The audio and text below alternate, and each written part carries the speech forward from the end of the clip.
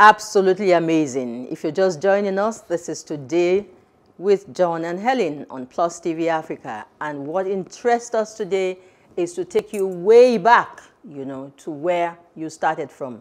And it's all about culture, our beginning, our continued way of existence. And it's so dynamic and it's so diverse. And Prof here has been, revealing some there's a word I don't want to use, but very beautiful things to us about the culture. You're giving birth to, and you move from one year, one day, to the other. And some of these things are saliently, being deposited inside of you, and you are acting in ways that you really can't say why you are. But Prof here is able to, tell us exactly how your culture forms who you eventually become. So, thank you once again for joining us on the program. We're going into the next segment, and you have more to shine out for us. And of course, John, yes. you have the first question. Yes, I do. Prof, before I go to my next question, you rounded off the last segment with, modes of greetings. I have a few Igbo friends in my club, Rotary, and there's this joke between us, that I'm not an Igbo chief. I'm not an Igbo chief. Okay. So the greeting, they don't give me they don't give me the 3, yeah? And they won't give me 3. They don't give me 3. I don't belong. Yeah, so when I meet them, I go 1, 2, and then 1 remaining. That is, even that one they get, and they take it that seriously. One just to humor you, not to, as much as we joke about it, they take it seriously, yes. so seriously. Anyway, Prof, thank you. Welcome to the second segment. Yeah. Now we're still digging into culture. And Mazi, you're an associate prof. He says the associates. I'm only associate. The associates with Prof. But you permit us to just, maybe in quotes, refer to you as Prof. Because you're on your way. Because I belong somewhere, so that I don't go there to receive query. Anyway, so Prof is here with us. And I will say that to a large extent, we've ignited the interest of our viewers. Sure. Just like we have been incensed by what you've been saying. And our discussion on evolution of culture has been most interesting. But tell us now, Mazi, what are the obvious characteristics of a people's culture? The obvious characteristics of a people's culture. Like, these are the ingredients that will be present before we can say this is their culture. There's no one thing you can say in point. My sister said it earlier when she said, you are born into a community. And that community, from the day you were born, you are welcomed. The moment an relation is sounded, like in my community, here, oh wait, every woman, whatever she is doing, will drop it and run towards the direction. And then every man, whatever he's doing, will move there, and the children will be at home. And they'll gather. What have they gathered to do? To receive the addition into the family, and by extension into the society. Now, from there, you will hear certain songs that will remember. These oral poems are trifurcated. They are either for admonition, or for praise, or for satire. Wow. Right. Now, in a situation like this, you will now sing those praise songs that you used to praise praise God, praise the ancestors, those who are the founding fathers of the community, and of course to praise the woman who was able to deliver a child, to deliver the child safely without having a stillbirth. Now, from there, the child and the mother move into a seclusion called Omugo. Then a period where the woman is allowed to get regain her strength. People will serve her. She will not. People will serve her. She will not be the one to serve herself. Say 3, 4, 5 weeks or thereabout, and then the child will now have the opportunity of being properly nursed. Not today that the child will, you give birth to a child, and then the next day the mother is on the way to work. No. So, sorry, you've looked at language Yes. and you've looked at behavior, Yes. right? Okay. And music and... Well, music I'll put under language, yes? It's a part of language. Yes. In fact, the foremost culture, like I said, is language, because it is language you use to explain, to express your fear, your anxiety, your joy, your anger, everything you use language to explain. What about food? The food I said earlier for the Igbo now, Chineke ji na-ede zụọ ndị Igbo. God used yam and cocoyam to feed the Igbo. So the moment you hear what Yoruba will call enyo, you call otaraji, pounded yam, the Igbo man will get up. Then you talk of egusi, onubu, those ingredients that must be there in the soup, then the Igbo man is there. Then you talk of the Yoruba, you talk of amala, ewedu, and enyo to an extent, okay? Now you talk of the Hausa, you talk of tuwo, and of course their drink is brukutu. That of the Igbo is maya, and then of course for the Yoruba you have oti, and so on. So these ones are there. Then you come to human behavior. Yes, you talk of a child. Remember, Yoruba will have a song that says, if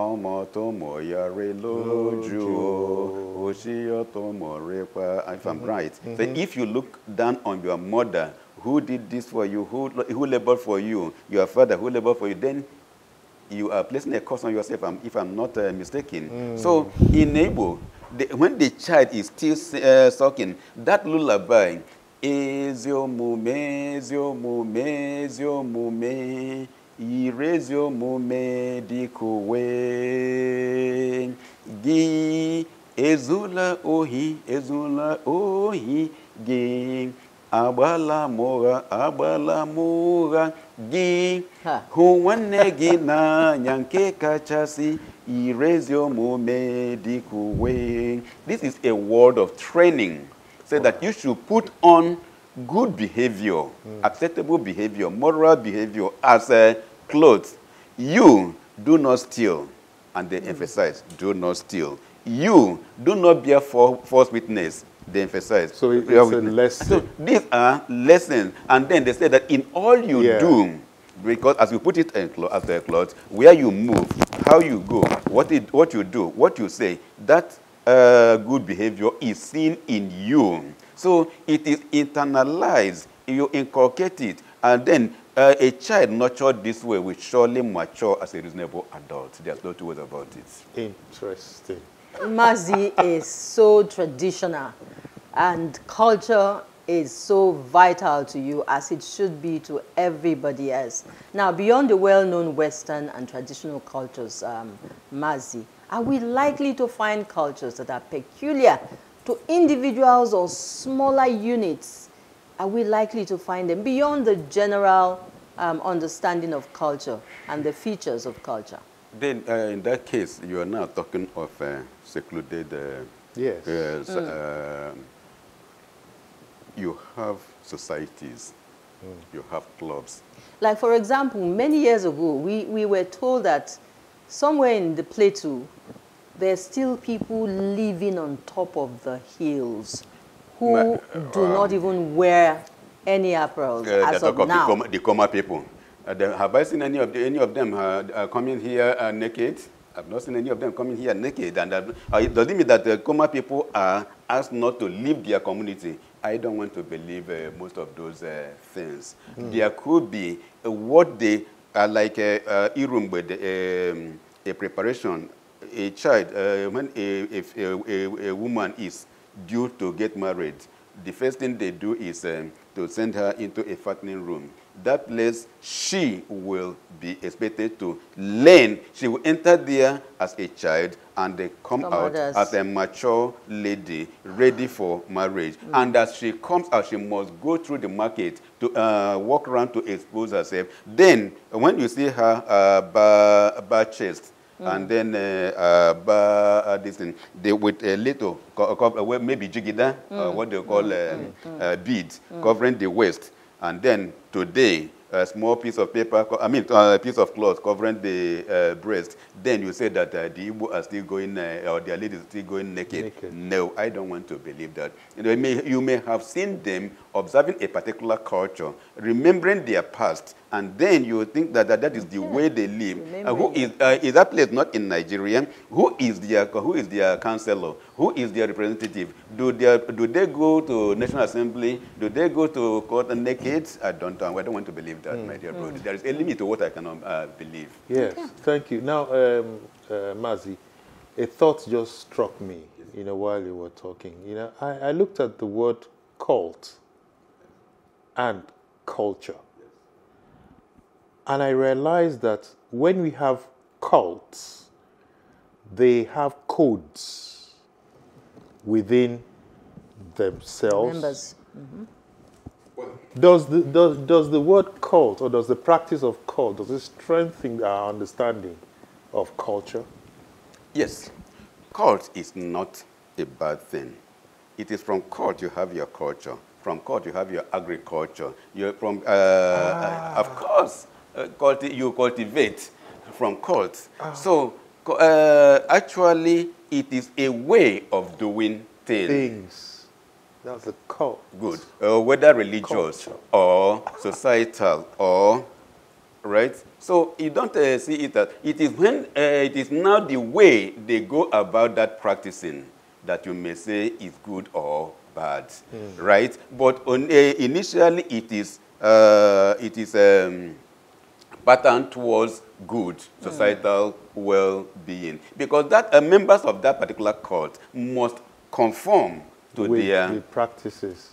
So if they don't, the other members, because you willingly make yourself a member, therefore you have to abide, or you'll be kicked out, you'll be shown the way out. But in a society where you are born into, there is no way you must not conform to the norms and the modes. You must. If you don't, then the next thing is they excommunicate you. If they ostracize you or excommunicate you, that's it. Then by the time you come into, you come out in the world, nobody greets you. You greet everybody, nobody greets you back. Then you go to market to buy something with your money, nobody sells to you. Okay. Then you have something nobody comes to buy. Then you will know that the world of an individual is best in the womb and in the tomb, and not in this human world. Oh my God. Okay. Right now, at this point in time, I am thinking of the killing of the twins. Yes.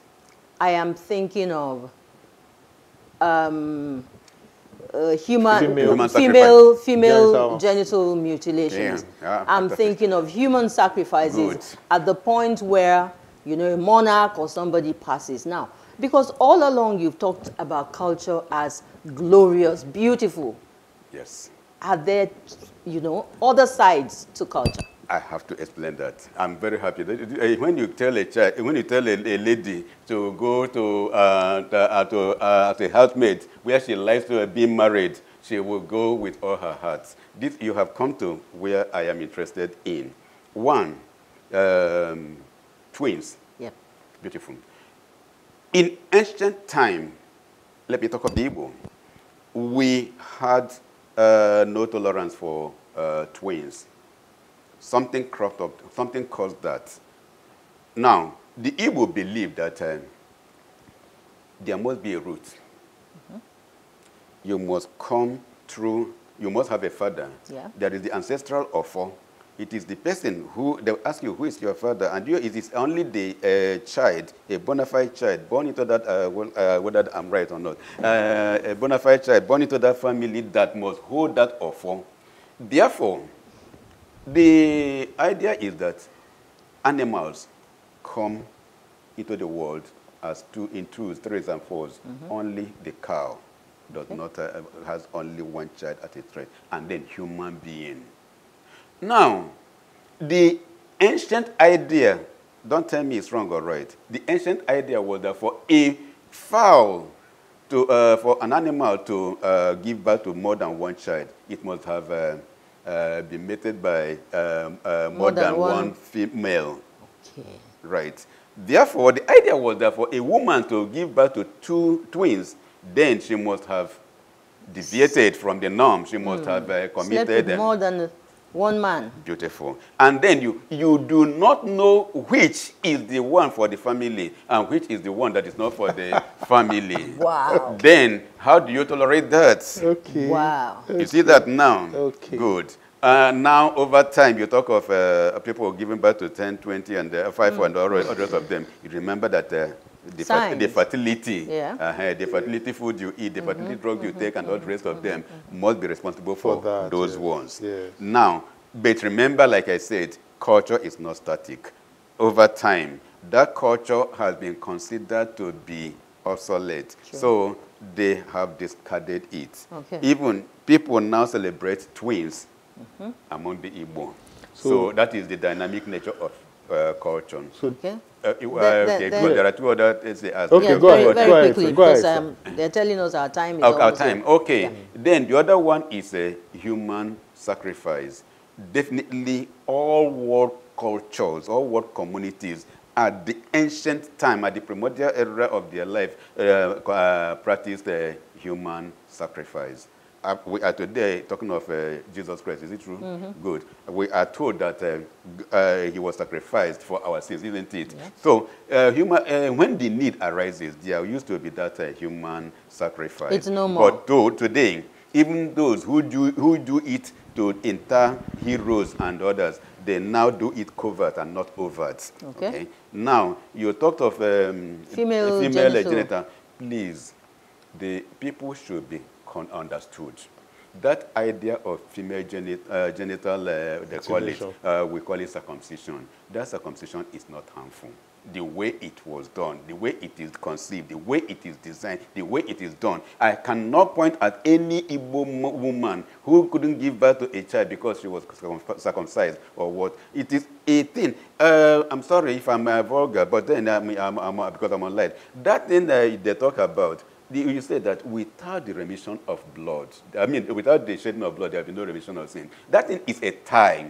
The male penile rod is scraped and the blood drops. Okay. That clitoris is scraped, not cut, for God's sake. It's scraped for that blood to touch, because it is what binds the person with the ancestors and then the living. And please, the way it is being carried out, I do not subscribe to it. Okay. Thank you. So Mazi, this is a topic on its own. I'm telling you, we haven't even gone to the Osu aspect of it. Well, because because if I had the time, I was almost gone. Because this is my area. You know. But it's pleasing. It's exciting to know that a lot of these so-called bad cultural practices are being, they are fading off. Yes. But before we round off, maybe in 1 minute, Mazi, does it then mean that culture today is flexible, is becoming dynamic? Yeah. It's flexible because you have laws that you didn't have that time. Yes. You have infiltration of Western law, Western education, and the rest of them. So they have impact, influence on the traditional one. Those who accept the Western culture will definitely stick to it. And then, even to the genital mutilation we are talking about, now they use the finger to press it in as a way. But people deep down we still use razor. Smaller distance. There's a lot more about that. So we can't go into that today at all. There's so much, to talk about if you're going to the circumcision aspect. But we don't have that time now. Okay. But we have been so schooled. Yes. On culture. Yes. And so finally, Magzi, is there any way that culture helps an environment to develop? Is there development and culture side by side? The moment you keep the culture, you abide by it, you will have a healthy relationship. And when you have healthy relationship, there will be peace. And when there is peace, then you'll be free to think. There will be security. Then you'll be able to think. You'll be able to develop yourself. You will carry out with your trades and your work unhindered, you have an enabling environment to develop yourself. So culture has failed us to some extent, because there's a lot of confusion. More than one now, not there's a lot of confusion around here now, and so it means that culture somehow, you know, hasn't helped a lot. Thank you so much, Prof. God bless you. Thank you, Magzi. We don't want you going back to the university and getting a query, but you are in the process of becoming a prof. I'm only an associate professor. I'm not a professor, so let me explain myself. Magzi, thank you very much. Thank you so much for coming. Thank you. Magzi was talking to us a while ago, and he didn't know that I'm Benue. I'm Idoma, by the way. And you said something about us. I was just like, okay, I don't know I was waiting for you. I knew you were prompting me, but I just kept. So I can now call you Ene. I just kept Amada and Ene and Ongma, whichever you want. So you are okay. Ene is a mother, right? Yes. Ada is a first daughter, right? Yes. Good. And there's so much that comes with it culturally. You know, okay. All right. Thank you, Magzi. My very good friend, Innocent Alechenu, is from Idom. Alechenu? You just called it like an Englishman. No, not like an Igbo man, because an Igbo man must pronounce every single sound. Oh. No letter is silent in Igbo. Okay. No name, no one is changes is like you have the Englishman will tell you C is silent. C, then no C. Okay. Then you say C-A-N. It becomes Before Magzi takes us to the classroom. Thank you so much. What is a lecturer? So after the break, yeah. Yes. We'll go on a break now. And after the break, Pharaoh is waiting. Pharaoh Owutomo continues with the culture series with her guests. And they will take a look at the impact of culture. Stay with us.